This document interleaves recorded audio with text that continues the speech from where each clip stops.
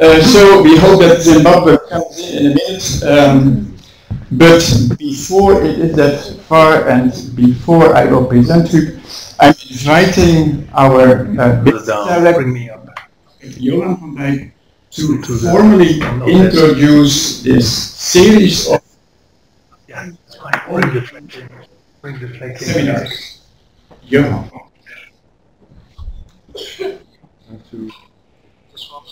Whatever. Okay. Is it working? Good morning, ladies and gentlemen. Can you hear me? Yes. Yep. Okay. Dear students here in Delft, but also dear students following us online in many places of the world. You are connected to us now. Welcome to UNESCO-IHE.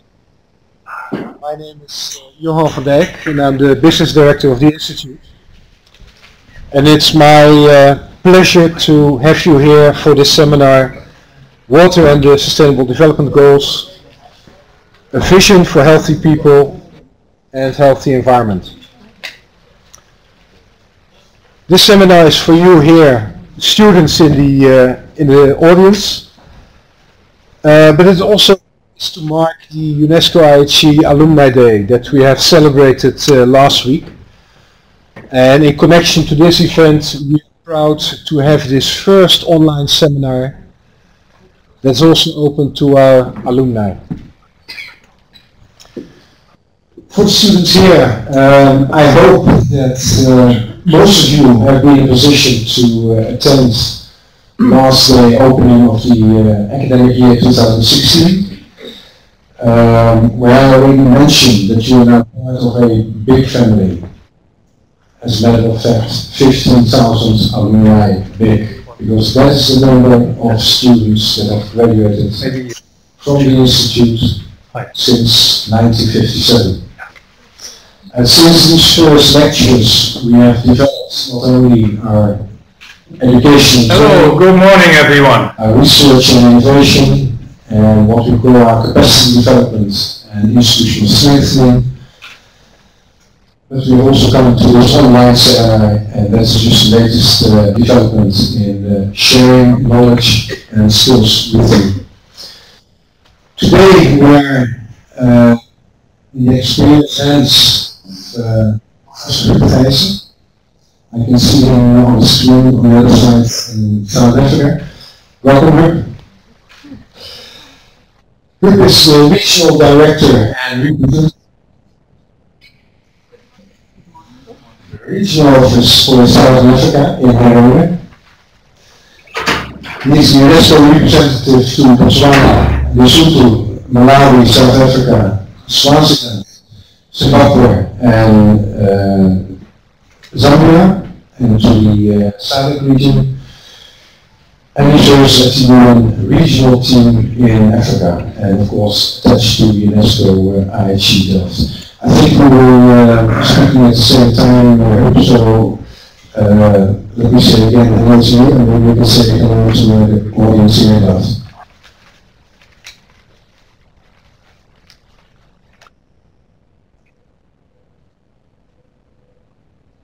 There's a time back, I think. Okay,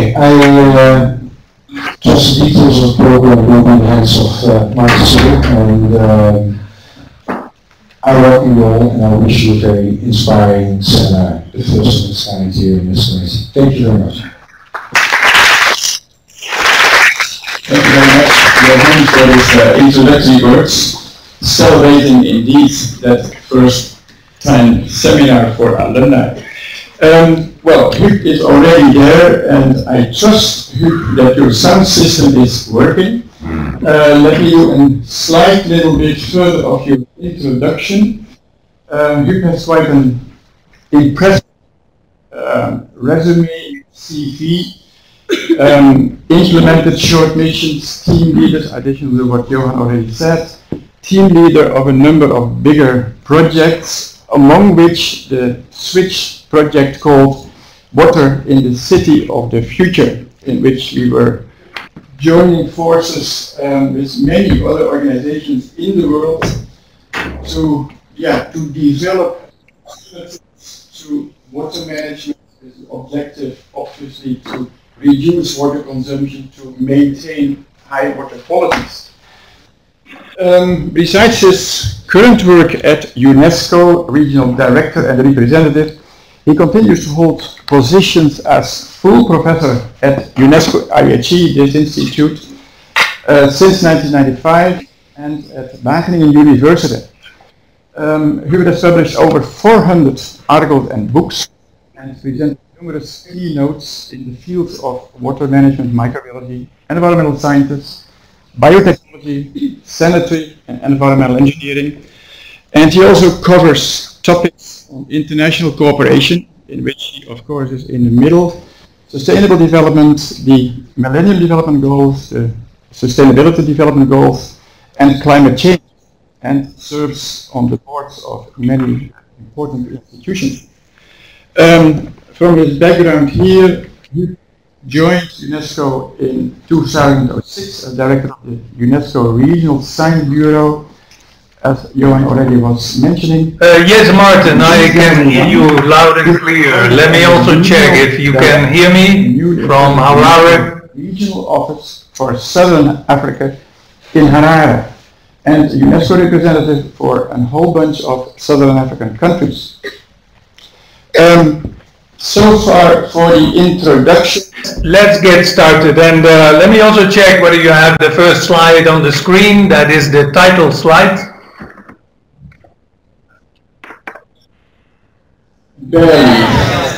Okay. The matter is not whether we hear noise. Hear his voice. Yeah, we found that out. Okay, thank you. So let me first of all say it is a great pleasure for me to join you over there. I believe this is the new batch of students joining the IHE programs, and it's very good that in this first week you're all together, so that we have a chance to discuss about some of the common issues and challenges in the water sector. Now I'm happy to be connected. I'm happy to be again with UNESCO-IHE. I'm still engaged with UNESCO-IHE, but as Maarten already indicated in the introduction, I work now full-time for UNESCO, and I'm based currently here in Harare, which is a new regional office for UNESCO. Now, actually, I hope many of you know, today is a very special day. It is UN Day, and therefore, while I will focus my presentation on water and the SDGs, I would like to share a few introductory comments on water. I don't know, I'm not sure, do I hear my own echo back, or was there a comment? I can continue, I guess. So, next slide. This is the logo of the UN Day celebrations, 71 for 17. That means 71 years of experience of the UN to support the 17 SDGs. Next.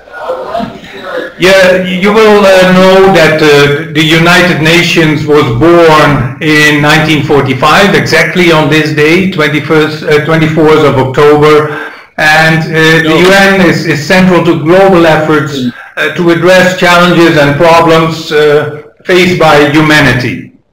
And to address these huge global challenges, we have over 30 affiliated organizations in the UN system. UNESCO is one of them. Next.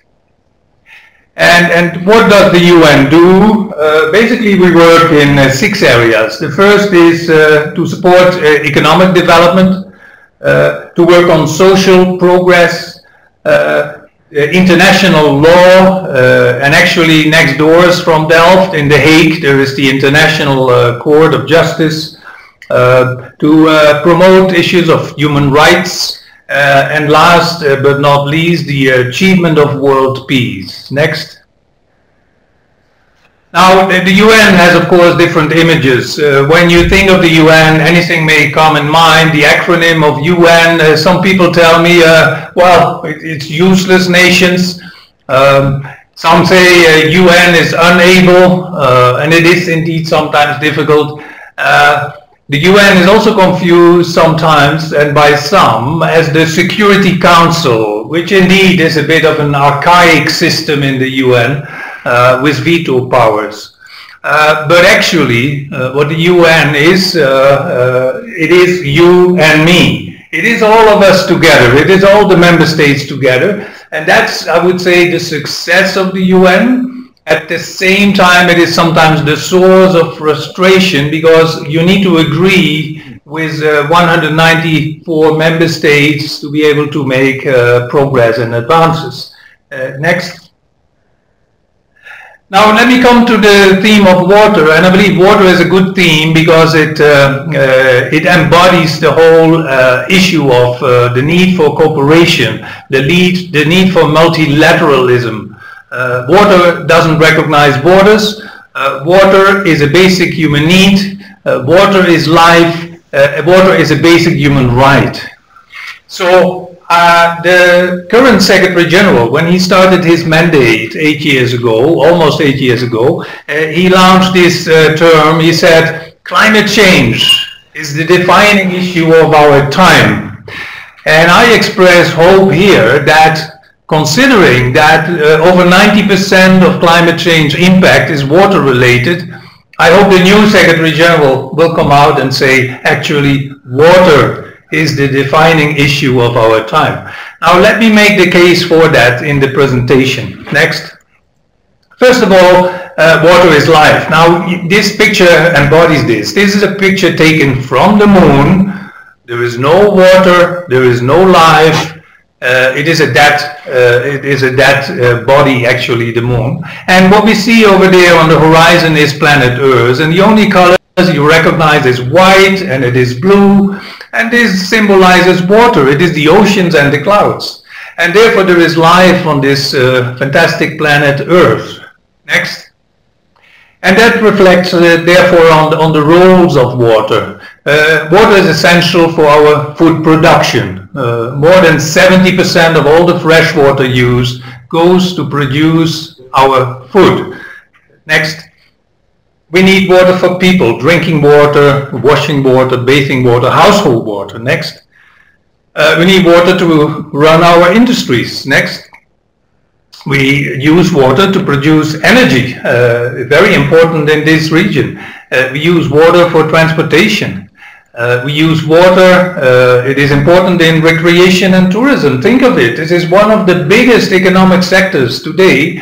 Whenever we have free time for recreation or go on tourism, we look for water. Next. And after all these uses for people, we sometimes forget that water is also essential for nature. For the ecosystems to support the biodiversity. Next. Now here a reflection on how much water do we use and the increase in water, in freshwater consumption over the past 100 years or so. And you see a very steep increase. First of all, on the left, the most thirsty sector, as I said already, is agriculture. The production of our food will be a huge challenge for the second half of this century. It is a major question that needs to be addressed and resolved. The second biggest user is domestic use, water for people, and the third biggest user is industry. And these two sectors, and I could in fact include the first one also, agriculture, not only they use a lot of fresh water, but also after using it, they return it back to nature, but usually at a very much inferior quality. So pollution comes in, and that presents another major challenge in the water sector. Very briefly, next slide, on why is water so important for UNESCO? In UNESCO, water is a principal priority in the science sector, the S of UNESCO. And we have, therefore, in Paris, the so-called Division of Water Sciences that manages the IHP program, the International Hydrological Program, which is a global cooperation between scientists on hydrology and water. UNESCO also hosts the Secretariat for a UN-wide program called the World Water Assessment Program that comes up with a report every year. You see here the third pillar is UNESCO-IHE. It's you over there in Delft, which is the capacity building and the research component of the water program. And then besides that, the fourth pillar is a large number of specialized centers all over the world, category 2, we call them, centers in the field of water, and also UNESCO chairs at universities. Next slide. So that briefly on UNESCO, but back to the global challenges as we face them in the water sector. The first category of challenges relate to water and people. How does water affect us? Today, close to 0.8 billion people live without access to safe water. So that remains a big challenge, also in SDG 6. Over 2.5 billion people have no access to improved sanitation. Some 5 billion people globally live near polluted water bodies. Contamination and the contact with that potentially causing disease. And therefore millions, often children, die from waterborne disease today. We see that still there is a challenge of hunger and food security, with 850 million people living in food insecure situations. And I list that here under water for people challenges because the main limiting factor to increase our food production today is water. And then we have, of course, climate change. We caused it ourselves, but it has impacted the hydrological cycle, which today is very erratic. Next. Then we have another set of challenges that I would categorize under water quantity and water quality challenges. We see a sharp increase in worldwide water use. There is over-abstraction, there is land subsidence and desertification as a result of it. We see that 85% of the population globally lives in the driest half of the planet. And climate change and extreme weather events is making it much more difficult. This causes food insecurity. We see also rapid urbanization processes taking place in many countries, and that increases water footprints on the catchment.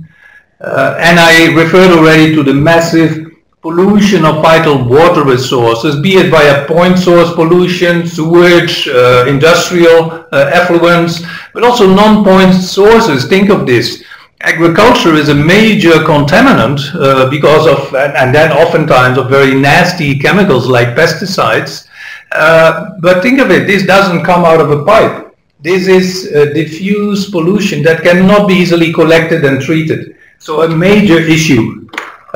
And also nitrogen, the fertilizer, is of course meant to stimulate growth of crops, but most of it gets lost via the water, infiltrates into our groundwater and surface water systems. Biodiversity loss is another major challenge that I list here under these long list of water challenges. Next slide.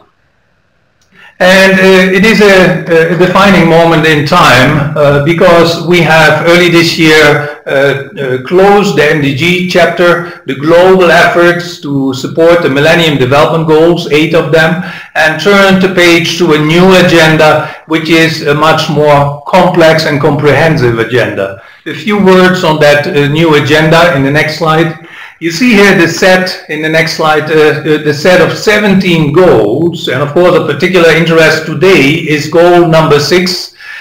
Goal number 6 here says clean water and sanitation, but I should emphasize that the goal, if you look at the text, it goes much further than that. It is not just the water for people component, it includes water management, pollution, water quantity, water quality issues.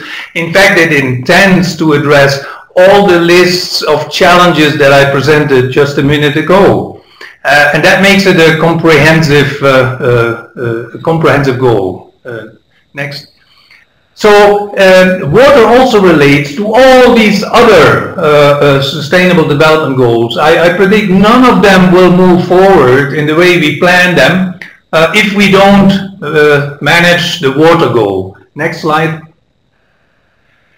Well, this picture is basically meant to say we need to zoom out and see the bigger picture of the issues. And when you see 17 goals, a long list, in fact, personally, I criticize this not the process, but the result of having 17 goals, which are very hard to memorize and to understand. This is a very complex agenda, and it could have been simplified because the main issues are fewer. And therefore, I would like to ask us to zoom out and see the bigger picture. What is the bigger picture at stake? Now, this is a picture. You see it. It is a gun. It is a symbol of violence and killings and all the bad. But then to the next slide, you see the big picture. Next. You see really that the big picture is that of this is a monument for peace. It is exactly the opposite. And this is what happens if you zoom out and look at the bigger picture. I believe this is the time to do that. If we zoom out and see the 17 goals, we see a bigger picture that looks more simple. Next slide. The bigger picture is this one. It is a picture where basically the Agenda 2030 entails three main pillars. The first one being the unfinished business of the SDGs on the right-hand bottom. That is the challenge of eradicating poverty and associated syndromes of health and access to services and food. Then we have the big question of sustainable development and a green economy. And the third one, equally important, is the big question of peace and security. So in a way, I have captured here the whole SDG 17 goals in three simple pillars. Next slide.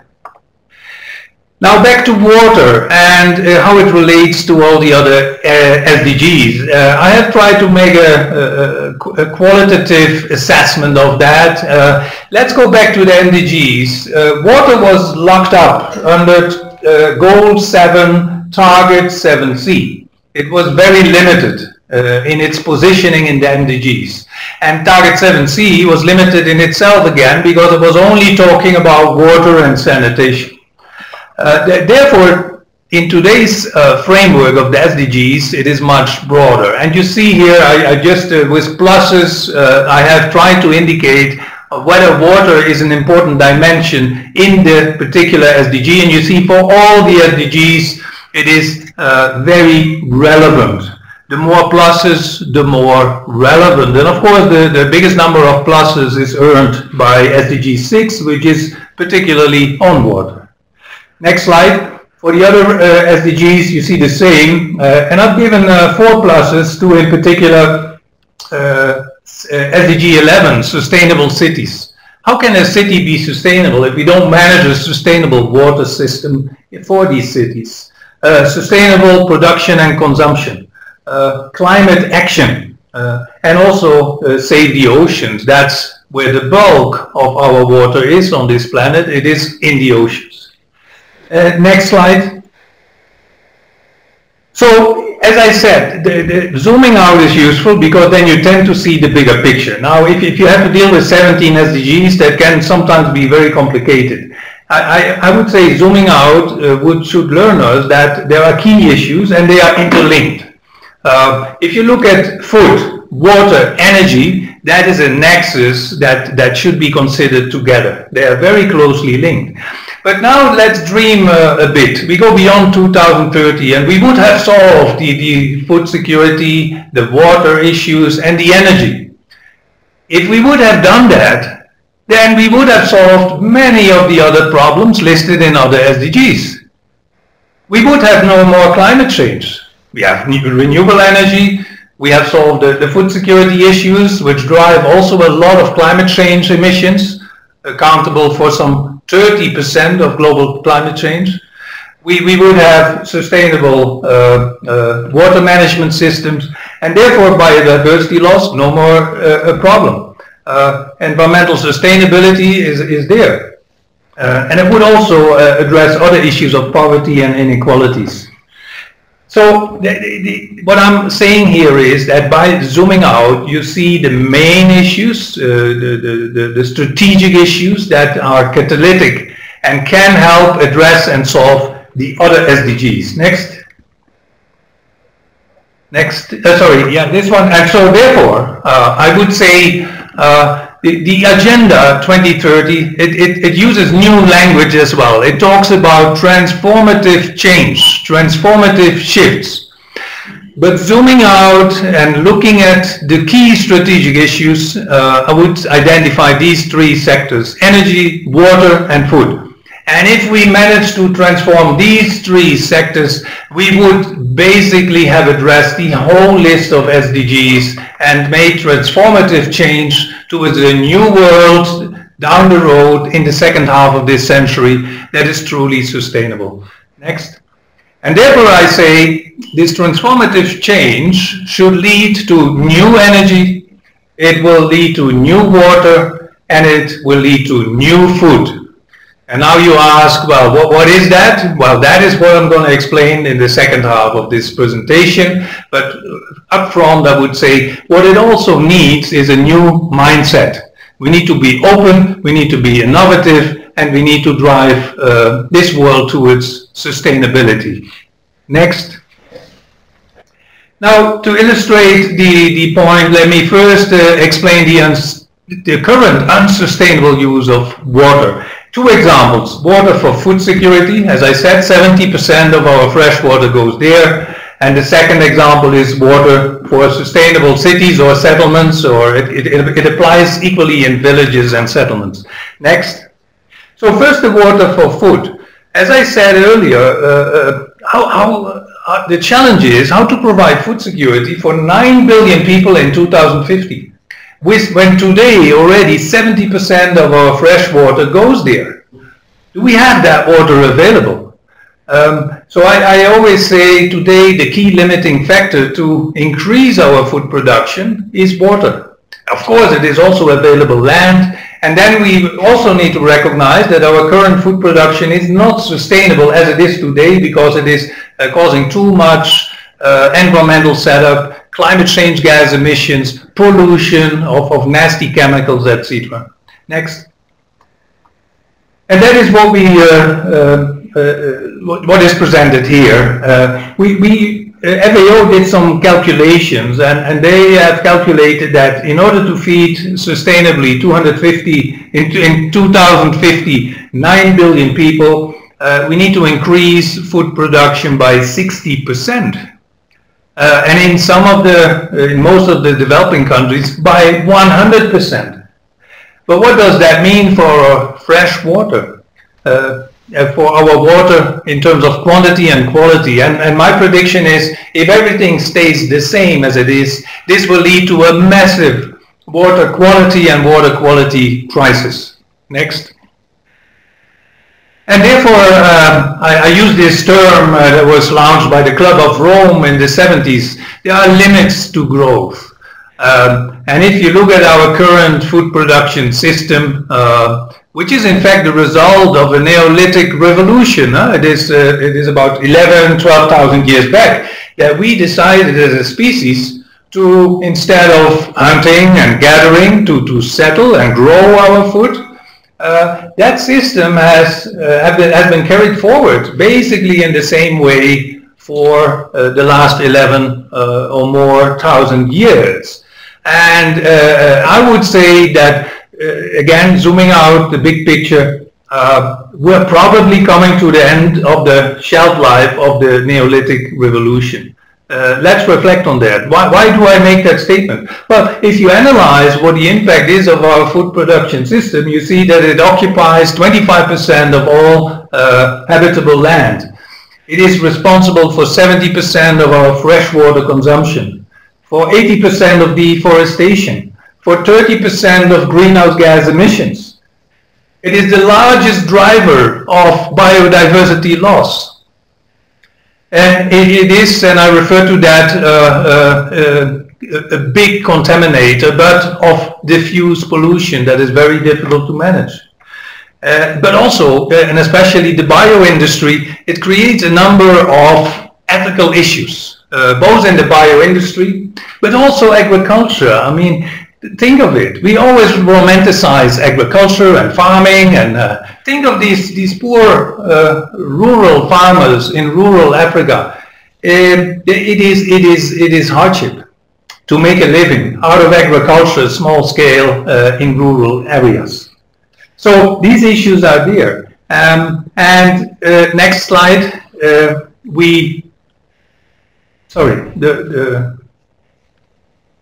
The next slide, I want to introduce the second example, this one. Can you run the animation?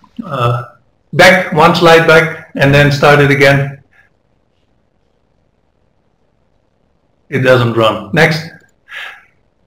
Yeah, something, yeah, now it runs. Okay, so the water for cities or settlements. What we see is our system is simple. We have a water resource, we take water from there, we treat it to the highest quality of drinking water, the distribution network, high consumption in the cities, in households, industries, etc. That generates a lot of wastewater, sewage, that needs to be collected in big pipes under the streets, a sewer network. Then hopefully at the end of the pipe we have a treatment plant that brings back this water to a decent quality. And then you see the effluent go back, and usually it goes back to the same resource where it came from. The big wide arrow is the biggest consumer, and that's the food security part. The food production consumes 70% of fresh water, but also generates, the brown arrow back, a lot of pollution. So you see that in fact water in the city and water in settlements runs in a cycle. And we have learned that running things cyclic is good, it's sustainable. So why bother? Next slide. You would wonder, is there anything wrong with water in the city today? It is cyclic and it should be sustainable therefore. Next slide. Yeah, the objectives, if you want to know if it is sustainable, we have to go back to the original objectives. Urban water management basically has 3 objectives.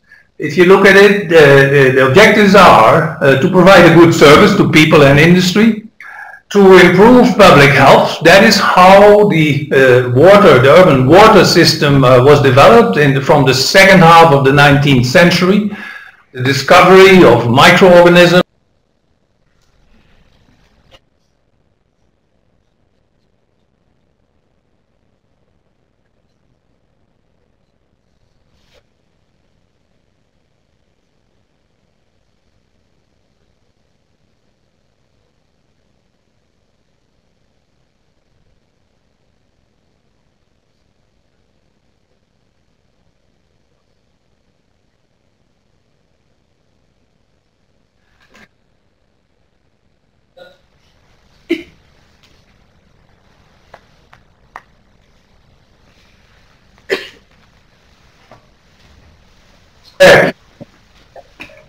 I think I'm back, correct?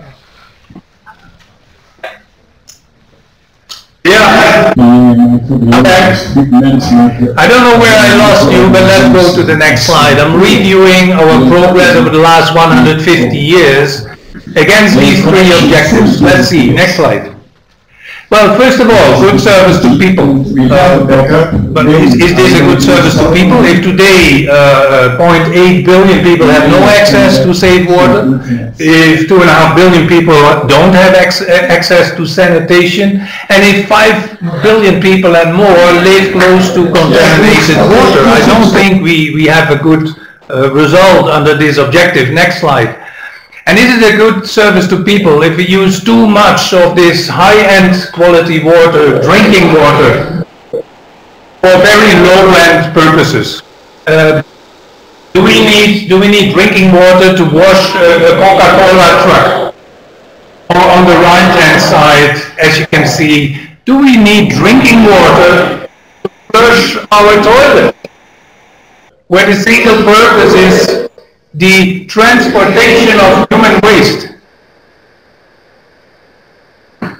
Maarten, I hear a very strong echo of my own voice. Can you do something about it? In the meantime, I continue. So, a good service to people also when we have climate change and next.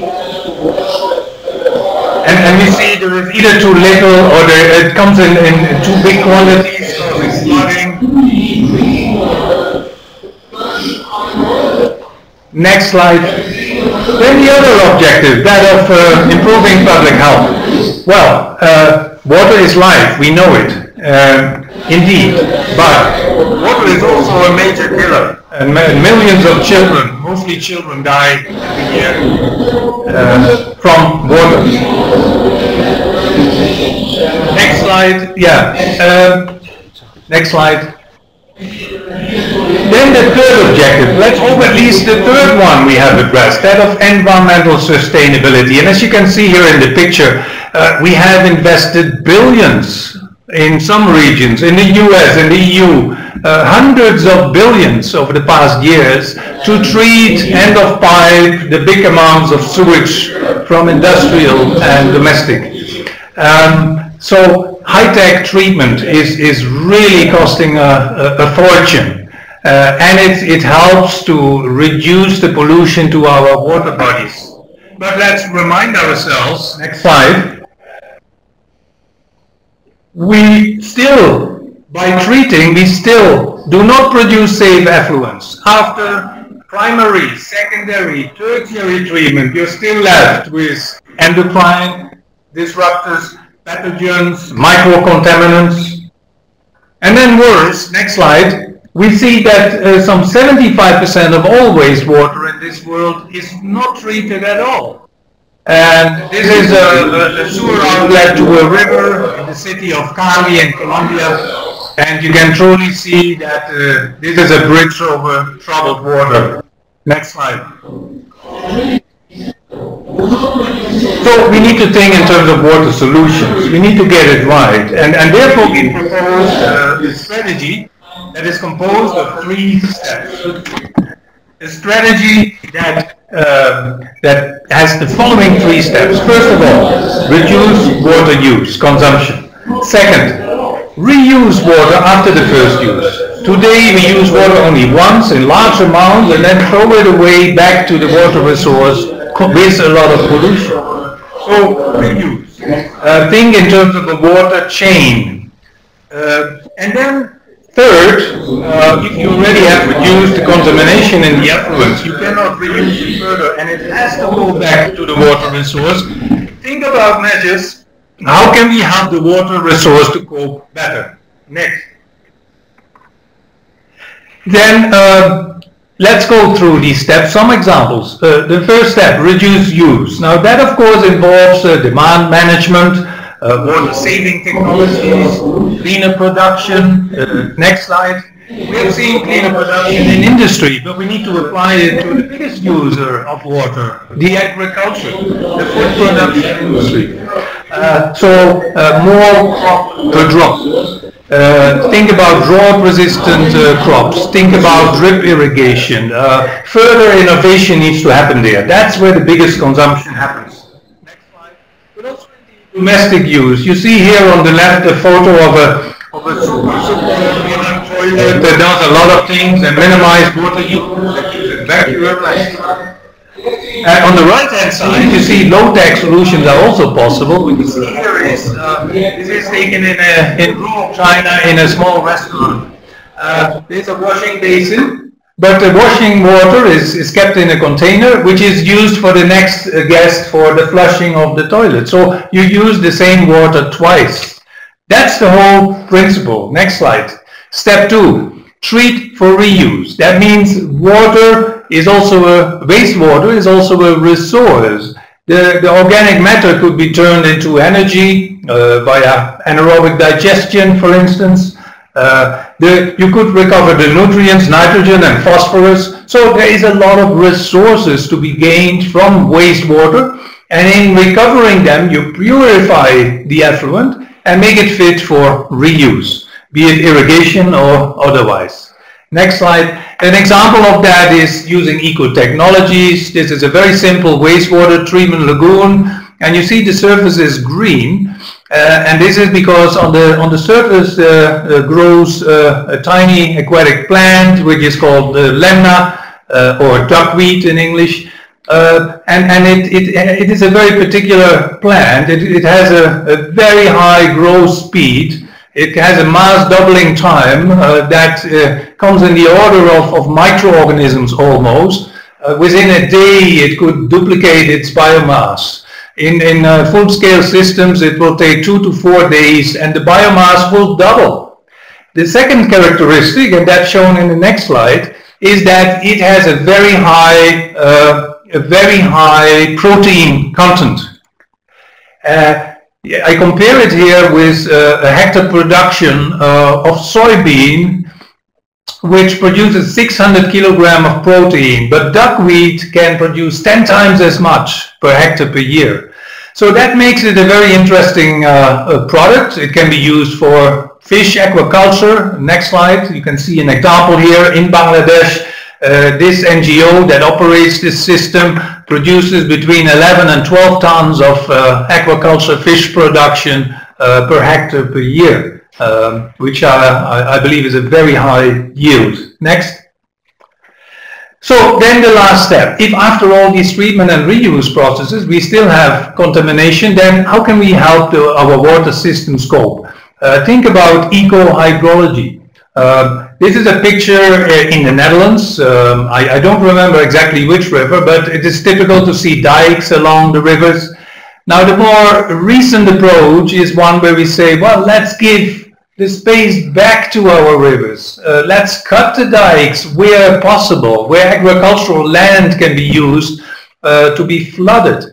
Because originally these rivers had the space to grow if there is a big flow of water and to shrink when there is less water.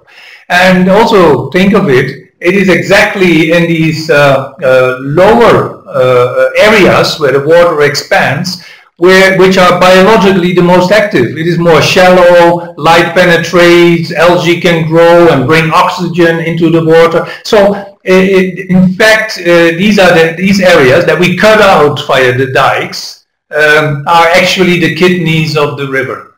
Next. And by using the same principles of eco-hydrology, you can also apply these in tidal flushes. You see here the city of Cartagena.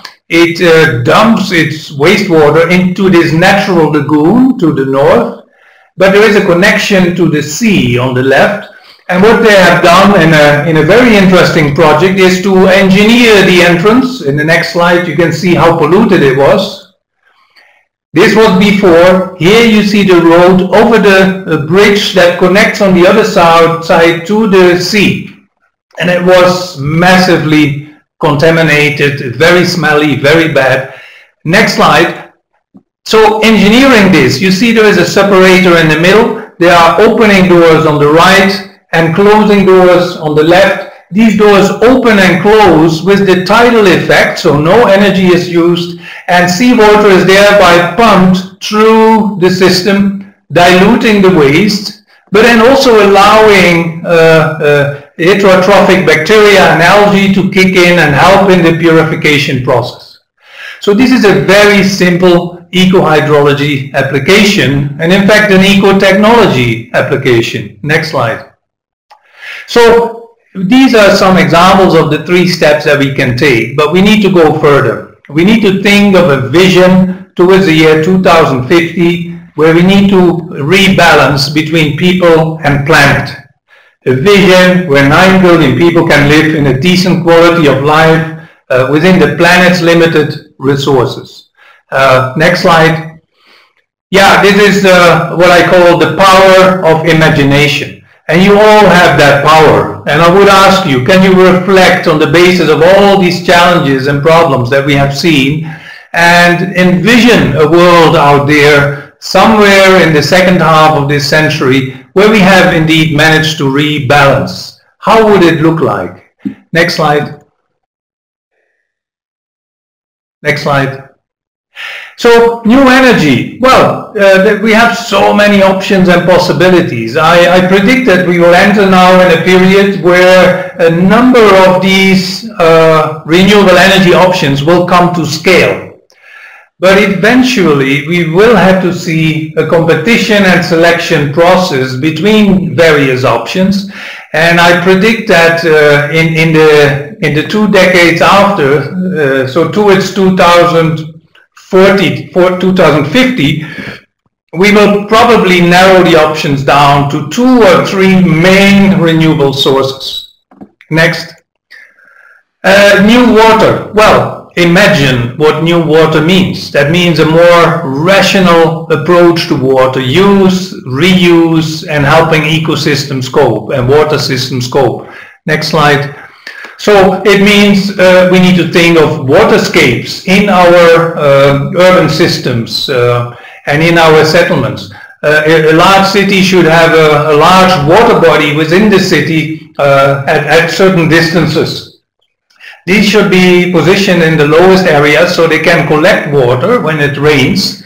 It becomes then also a buffer for the dry season. You can use that water. The bottom will be fully engineered to maximize recharge to the aquifer, and it has also an aesthetic function. Next. It becomes also very practical. You cannot afford to keep these water bodies empty, so you have houses that are floating on these water bodies. And you see on the right hand side, that is an animation, but the left hand side is a new company building casco houses. You can finish them to your own taste. And imagine the advantage this gives. Let's see in the next slide. If you find a new job in another city, you don't need to pack and unpack. You just hire a boat and go with your house. A fantastic advantage. Next slide. Then the city of the future will also make more rational systems for our personal waste, human waste. The fecal matter will be collected, will no longer be washed by drinking water out of the city, causing problems, but it will be transported via vacuum. It goes to decentralized, fully automated, underground composting systems. The surface on the top is a park or a sports park, multiple use of space. But underground, the first generation will produce methane gas, biogas. The second generation in 20 years will produce hydrogen gas. And this is a co-composting anaerobically, of course, between the fecal matter and the organic portion of municipal solid waste. The energy goes back to drive the vacuum, to run air systems or heating systems in the houses. Next. Then the urine, which is a very special waste. In fact, it is chemical waste. Think of all the medical tablets that we take, the pharmaceutical products, very nasty compounds. Think about the large percent of the female population taking birth control pills. These are hormones, these are steroids, very rigid chemical structures that are hard to degrade in treatment systems. So the city of the future will have a factory at the end of the pipe. Now it is a small pipe, no big sewer systems needed, that collect all the urine from the city, and all these high-end products can be recovered. And therefore this is an attractive business proposal. Next slide. Yeah, then new food. Think of it. We have come to the end of the shelf life of the Neolithic revolution. We need new solutions. This could be done in many different ways. Think about algae. Algae produce protein. If you calculate for 9 billion people, you would need the surface area of 3 times the size of Portugal, the country of Portugal. But, and that's a lot of surface area, but to generate indeed enough protein and calories to feed the world population. But you can use the oceans, you can use the coastal waters for that. So that could be one. Another one is upscaling a technology that already exists. It is tissue culture. On the left side, you see a photo. In the laboratory, we can grow tissue cells. A single cell, a single beef cell can be grown into layers. Scaling it up means you do this at a large scale. And think of the city of the future. It would produce meat in factories. And then people tell me, oh, but that doesn't sound very romantic. I get my steak out of a factory. Well, first of all, to those who are critical, I would say this would be the bulk of production in the year 2060 or 70 maybe. The agriculture will still exist, the cows will still be out there, but it will become a luxury product. Like today, hunting is a luxury product in the West. But we would transfer from the Neolithic revolution somewhere towards the end of this century into taking it in our own hands and producing beef and meat, and the highest quality meat can be produced in factories. And think of it now, you have full recycle of water, you have only the dosage of nutrients that go into the proteins and into the product, and you no longer have that massive waste. You also no longer have the ethical questions around the bioindustry. Next slide. So then you say, well, is that science or science fiction? Well, in 2013, the first hamburger was produced using this technology. This was done in the University of Maastricht in the south of the Netherlands. And it was a project sponsored by one of the co-founders of Google, who thought this was a very interesting project. This project had a budget of $330,000, so I call it the stake of the heart, but it was just to prove the business case that it can be done. Of course, innovation goes exponentially, and in the year 2060 you would produce the same hamburger for $1. Next slide. And this is to end, and just request all of you again, that while you do your studies in the water sector, try to imagine the future and the position of water in that new future. One thing must be certain, that future needs to be a sustainable future. Thank you very much for your attention. Next slide.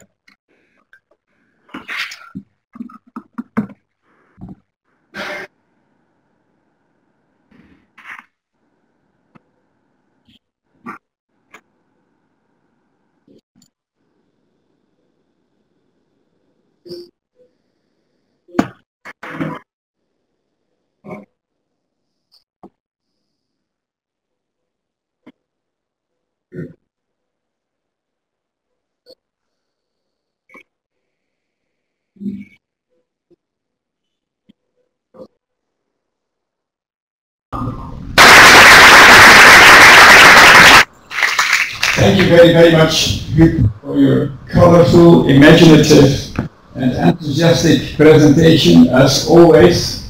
Really wonderful. Unfortunately, we do not have a lot of time for questions, but the first one is I'm going to appear to give at least an idea of how the question and answer approach is working. The question sheet that you're going to see also has the possibility of sending more questions to Huub. The hashtag is mentioned next to the Twitter sign. Yeah, it's clear. And this is the key question, but probably the most difficult question. It is clear that this we have followed the path towards unsustainability exactly because population exploded in the last 5-6 decades. And we have gone beyond the carrying capacity of this planet. I think all of you know the concept of the ecological footprint. Now, today, if you analyze the ecological footprint of humanity on this planet today, it adds up to about 1.4 planet Earth. Well, the last time I checked, there is only one. So we have either 0.4 times too many people, or we need 0.4 more planet. Or, as the current SDG agenda proposes, we need to live with it that we will still have to go through a population growth in the coming decades. A peak will be reached somewhere at 2060 or so, and then after that it will come down and stabilize. These are the demographic pictures and outlook. But then we will have to be sure that we make that peak in the second half of the century in a sustainable manner. So it is a dual challenge. We have to accommodate more of us on this planet, and we have to rebalance our ecological footprint. The question about population growth is of course a big picture question and a very difficult one. The UN believes strongly that if we manage to eradicate poverty, that then also we will be able to manage population growth. But that clearly is a longer term issue that takes much more time. In the meantime, we have to work on reducing our ecological footprint per person significantly.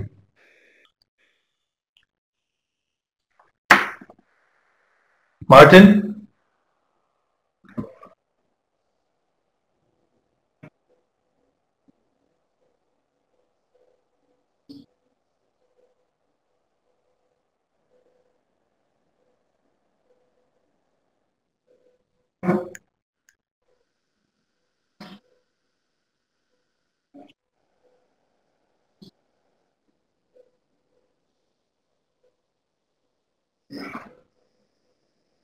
Okay, thank you all. Thank you. Thank you. Unfortunately, we have no more time for next questions because it is 46 already, 1 minute past our deadline. Moreover, you have to rush to the airport, I had understood. So once more, thank you so much for your time here and sharing with us your views and your very broad knowledge collected over the past many decades. It was a pleasure. Thank you so much.